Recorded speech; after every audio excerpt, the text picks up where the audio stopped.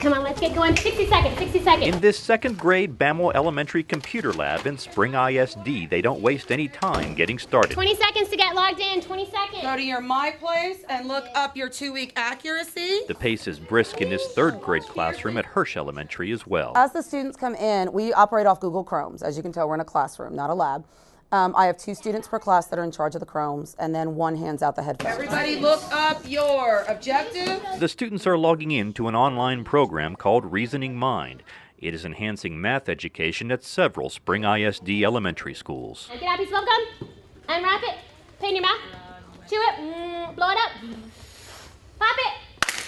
I got any price? All right, get to work. Open multiplication. I feel like they're learning more independent strategies. It allows the students to really take ownership in their learning. It builds their self-confidence when they're able to move through the theories and through the different levels and objectives. I just think that's great. You gotta answer the question that are right here. The ones that I don't get right, I write them in my journal and I read the Genie solution. The Genie is a big part of Reasoning Mind. He makes quite an entrance when the problem is answered correctly and provides help if the answer is wrong. You write it down so it can help you learn things that you didn't know. These stars are for the streaks. At Hirsch Elementary, Savannah and Julianne are high up on the wall that shows the number of correct Reasoning Mind answers they've gotten in a row. Up there, 157. Mine is 94. Rock on! Go ahead, Jacoby. I think the kids like the star on the wall. They love it.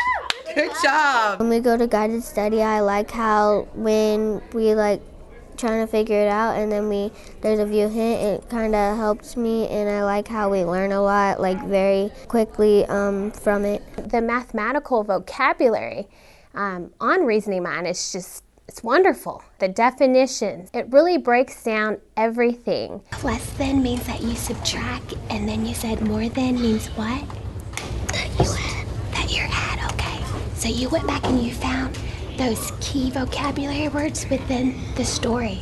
In the context. In the context clues. Good job. In both classrooms, the teachers are able to see the successes and the struggles. The greatest thing I've seen in this is several of my students were below level on some of these topics.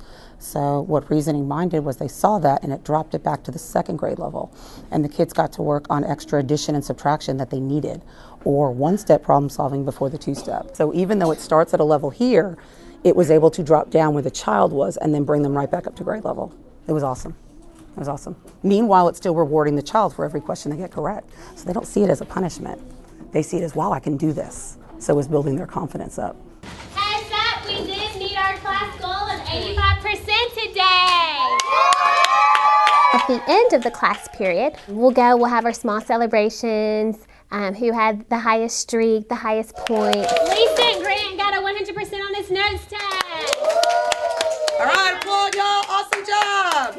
In these Spring ISD classrooms, the teachers have teamed up with a special Genie to make success in math a wish come true.